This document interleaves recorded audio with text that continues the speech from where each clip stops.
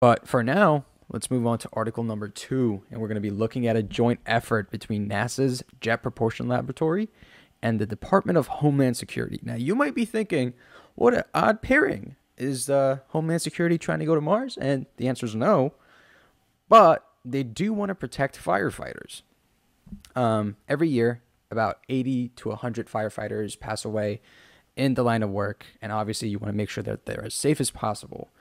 And one of the issues here is that once a firefighter enters a building, the longer they're in there, the risk of getting a fatal injury increases. And once they're in the building, you're not really sure where they are because, they spread out to put out fires or help people.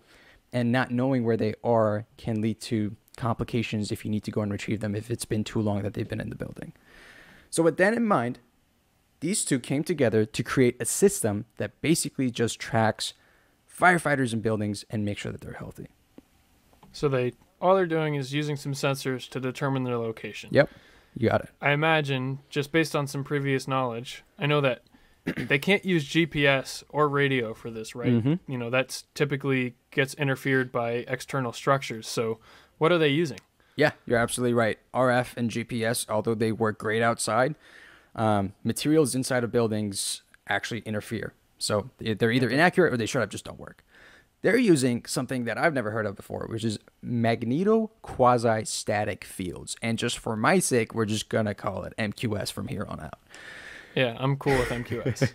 So MQS, the cool thing about it is that all the materials that RF and GPS struggle with are essentially invisible to MQS. That means the waves can permeate. Cool. Dope. That means you can use it inside of buildings. And the way they've structured this system is that you have a transmitter, a receiver, and a base. So the transmitter is going to be on the fire truck, and it's going to transmit these MQS waves. The receiver is going to be on the sensor pack that every single firefighter is going to wear. And every time they're sensed by the field, they bounce back a signal to the base, which is essentially a laptop on the truck that is going to create a visual representation of where all these firefighters are at. Now, a cool note, not only do you know the position of the firefighters, but you know their orientation. So whether they've fallen down or they're still standing up. Awesome. And you can look at a map and know where they are in this structure at all times. That's right. Couple quick figures about how accurate the system is and its limitations and whatnot. Currently, this iteration can operate within a range of 70 meters, and they've determined that that's really all you need for most occurrences where you need firefighters.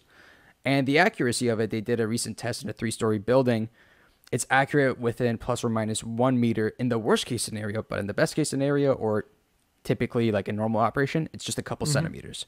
So this is that's incredible. Yeah, it's pretty good at determining where people are at all throughout the building.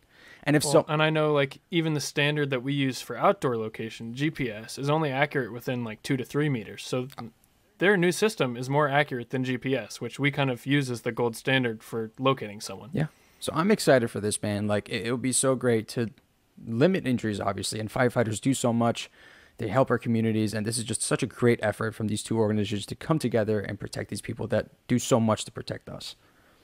I agree. My younger brother, Caleb, is a firefighter, so sometimes I worry about if he goes in a structure fire and they can't locate him, if he get injured or hurt or killed. But something like this kind of gives a level of assurance in that, with this type of technology rolling out, there's an extra safety blanket and using technology to make sure that, some of the bravest people going in and putting out fires and saving people are also protected as well. So I think this is great. Definitely. I agree with you.